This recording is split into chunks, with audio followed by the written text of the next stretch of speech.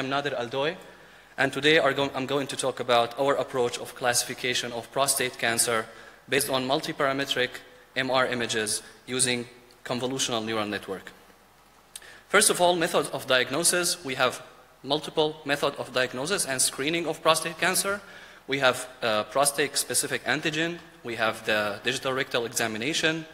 And then we have further on the biopsy to check the severity of the cancer. And also we have a very great contender, which is multiparametric MR, based on the MR images of multiple sequences. So our study aim is basically trying to directly process the MR sequences without any prior segmentation of the lesions. We are aiming at automatic classification of prostate lesions, and we kind of aiming also at testing the contribution of different MR sequences to the overall performance of our deep learning approach. The dataset that we are using is publicly available dataset. It's called Prostate X from Prostate X Challenge. It consists of around 200 patients, and it contains up to 318 lesions. At least those are the lesions that we included in our study. So multiparametric MRI, in just the abstract scheme of our approach, we have multi-sequences of MR, and then we have our deep learning approach, and we are aiming at the prediction of cancer or no cancer.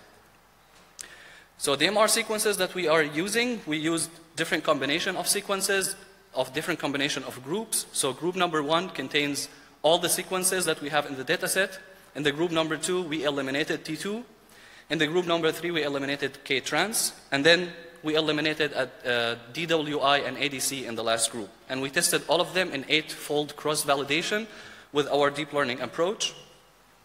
If we speak about the results, we can see that ADC-DWI K-trans combination achieves the best in terms of AUC, average AUC, among all the 8-fold cross-validations. T2, when we added T2, it didn't add any valuable information to the overall combinations. When we deleted ADC and DWI, we kind of dropped the performance. And then when we deleted K-trans, it dropped drastically. Here we can see details, more details about the best model, which is best combination, which is ADC, DWI, and K-trans. And here the 8-fold cross-validations, as you can see here in this graph, it ranges between 90% and 84 or 85. And here we can see in this graph the accuracy along the training, the number of iterations here for testing and a training as well. So here it's the correctly predicted lesions. If we conclude something from the study, we can conclude that neural networks are promising tools for automatic prostate cancer classification.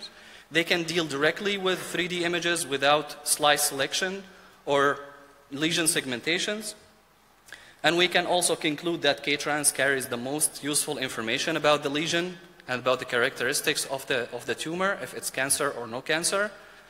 And then we have achieved actually comparable performance to the experienced radiologist in terms of AUC, sensitivity, and specificity.